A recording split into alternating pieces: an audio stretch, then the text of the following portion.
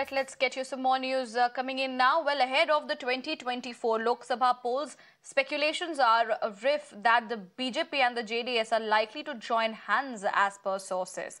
Sources say that JDS Supremo D Deve Gowda held meetings in Delhi, after which a sudden meeting of all the JDS top leaders, MLAs and MLCs was called. In the party meeting, a decision was taken to allow D Deve Gowda and D Kumaraswamy to take a call on any alliance or understanding that going forward.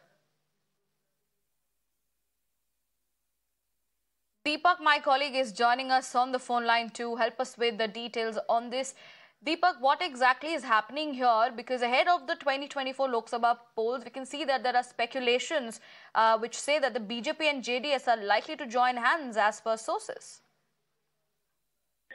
Yes, and it looks like, dialogue is moving ahead in this regard. At this point in time, of course, neither the JDS or the BJP has come out and made any public statement regarding this. As far as the latest statement from the JDS Supremo, Mr. Deve Gowda, is concerned, he maintains that they will be going forward independently, but also it has been made amply clear that the JDS is not going with the INDA alliance. And we've seen them, of course, also speak out against an alliance like this.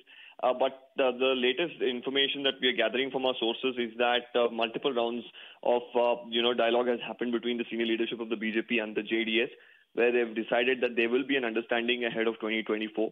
A meeting was held on the 6th of September here in Bengaluru, where top leaders of the JDS, including Mr. Deve Gowda, Mr. Kumaraswamy, CM Ibrahim, and also Mr. GT Deve Gowda, all of them were chairing that meet with the JDS leaders, where they've given consensus that Mr. Deve Gowda, Mr. CM Ibrahim and HD Kumaraswamy will be the ones who will take a final call on this particular alliance, if any does materialize. They're hoping for about 5 seats in the upcoming elections, is what we've been told, primarily around Mandya, Hassan, Chikballapur, Bangalore rural as well. Whether this materializes in the coming days as discussions proceed is something that we'll really have to see.